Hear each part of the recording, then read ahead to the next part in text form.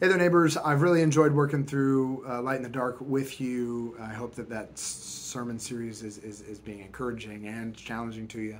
We're going to continue the next step in that this weekend at 10:30 on Sunday. But I want to tell you a little bit of a story before I share with you another announcement. It's a little bit crazy. So about a year ago, I was praying about our values and was thinking that it's one thing to say we put Jesus first, we trust the Bible, we journey together. It's one thing to say those things. It's another thing to actually live them out. So what are some ways that we can live these values out? And I had an idea for something a little bit off the wall, and I felt so strongly about it that I put it into my calendar. But the more that I thought about it, the more I thought about pulling the trigger on and get it started, the more I thought it's a crazy idea, and I talked myself out of it. But I forgot to delete it off of my calendar. So fast forward to January of this year, Jesse's helping me get my mind straight, and she is looking through my calendar. She says, "Hey, what's this thing?" And I tell her, "Oh, that was a crazy idea I had last year. It's never going to work." And she said, "Well, tell me more." And so I told her, and she says, "That's not as crazy as you think it is. I think it could be really cool. Maybe you should try it." And I said, no, we're never going to do that. So fast forward to 2 weeks ago, I had lunch with a pastor friend, and as we're talking, I come to discover that not only has he had that idea before, but they've built it into the life of their church.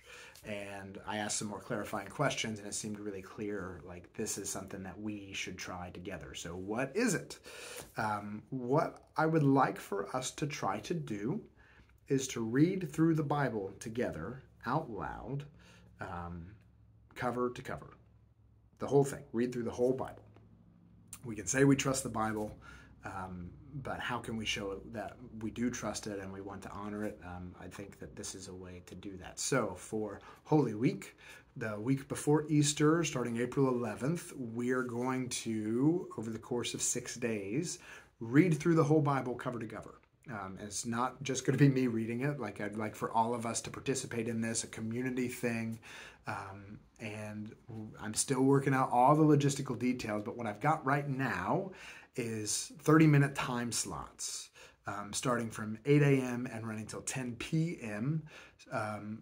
Monday through Friday, and then we should be able to wrap up in 2 hours on a Saturday, maybe have a special like lunch or picnic or something like that to celebrate that this thing got finished. So yeah, I would like to read through the Bible cover to cover out loud together.